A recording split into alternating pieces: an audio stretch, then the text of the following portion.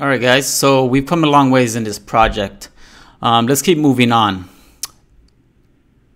In the last video, where did we leave off? We left off with the creation of functions that would handle the data that would be placed inside local storage, such as setting it, getting it, and deleting it, as well as functions for our cookies, setting, getting, and deleting the cookies.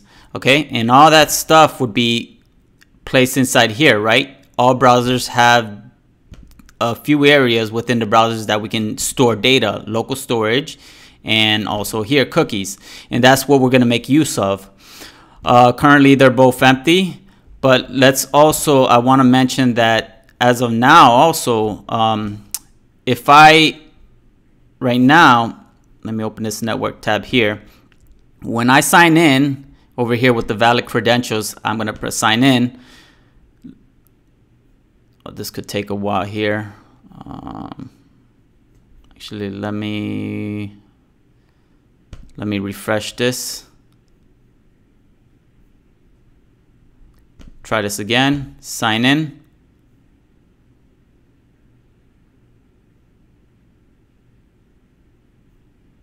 Okay, that took a while, but you see now we got a status code 200. If I look into here, the response that came from the server is I get the token and I get the user object. This is more clear to see here. So we get the token and we get the user object. Okay, so that's where we're at right now. We received the token and the user that's signed in from the server back to the client or the browser. So what we want to do is take this information and use those functions that we created in the last lecture to actually store the token and the cookie in these areas here. Okay, that's what we want to do. Okay, so let's go to work. Okay, so here I have my notes, set up, then, and catch. Now if I go to my sign in component, over here, the sign in function that I created here, that was the function inside my let me go here, API auth. That's right here. Okay, so this makes an Axios request, and this is actually, this right here is, this variable here is what's going to store the responses coming from the server, and we're returning that response.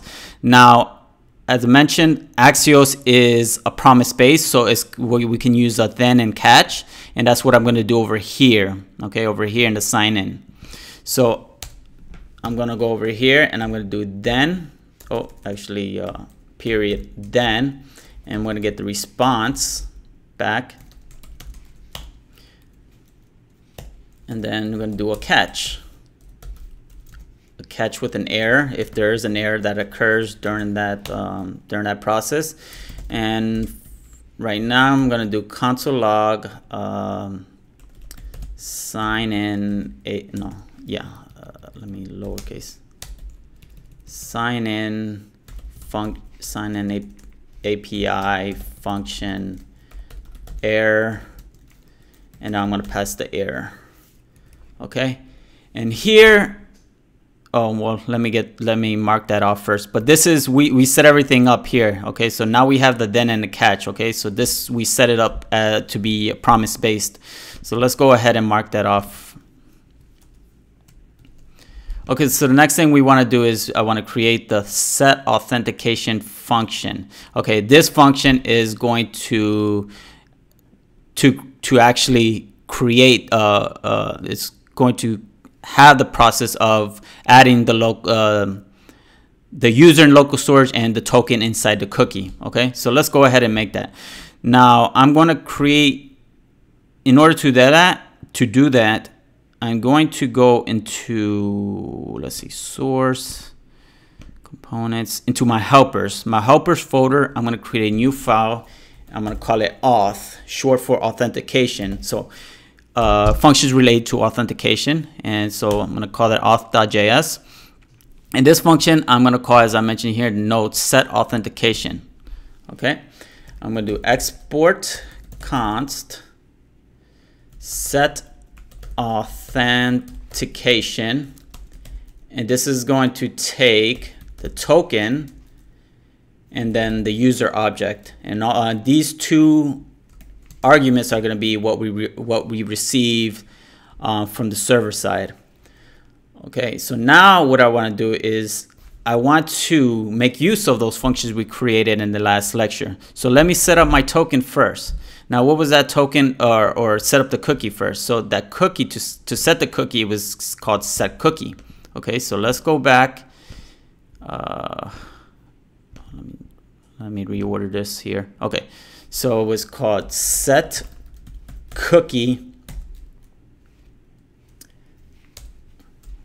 setCookie, and the cookie takes in a key, a name and a value, right? So the name was, I'm going to call it token, and then the value is going to be the token that we get as an argument over here. Okay, so the name of the token is going to be the name is going to be token, and the value is going to be token of what we receive here. Okay, and also import. Make sure you import setCookie. We have to import that function, okay, from that file. So when it destructure setCookie from the cookies file, okay, and it's in the same directory, so that's why we do dot and then forward slash. All right, so now we take care of that. And another thing we want to do is we want to do set local storage. Set local storage, and this the name is going to be user, and then the value is the user object. Okay, and that's what we're passing in as an argument. Okay, so set local storage here. Remember, that's what we called the function when we created it in the last lecture. Set local storage. So that's where I'm getting that from. Okay. So, and also the same thing. Make sure you import that function here, and it's coming from local storage, the local storage file. Okay, so that's why I'm able to make use of it here also. All right, so I have this function at my disposal now. Okay, so now what I want to do is let's see here. Okay, so create setAuthentication. Okay, I can mark that off here. Okay, so the next things I want to do is I want to test it. So now that we have this function available, let's go back to sign in, and we're going to make use of it in here, but we have to import that. So I'm going to import that. I'm going to do import, import, and that's, let's see, we got to go back one directory, go into helpers, and that's auth, inside the auth file. We wanted the structure, it's called setAuthentication. Okay.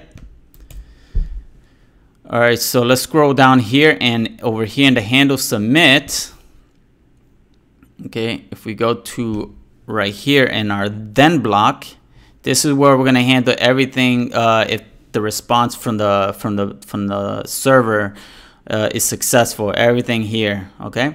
So this is where we actually want to set the cookie and local storage. So I'm going to make use of that function, setAuthentication, and pass in those two arguments, right? That we had set for our function, right? We had the token and the user we have to pass in.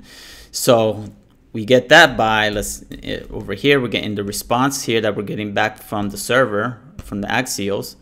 Response.data and then token.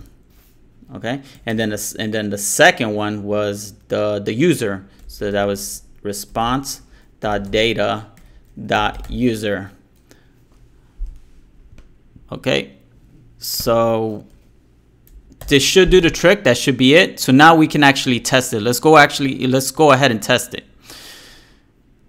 So my assumptions is that now that I have that function set up, that when I actually log in here, that local storage and cookies, they will have the data placed within them. So let's go ahead and test this out. Do sign in. You see?